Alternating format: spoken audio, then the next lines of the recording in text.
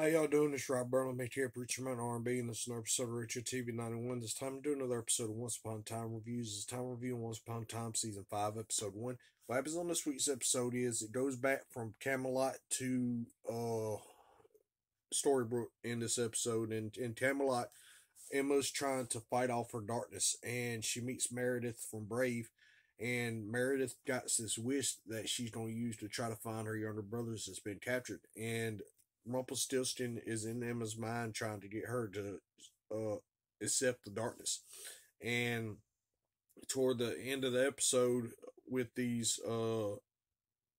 Camelot scenes, we see that the rest of the team wind up making it to Camelot. And what happens is 6 weeks passes and they go back to Storybrooke.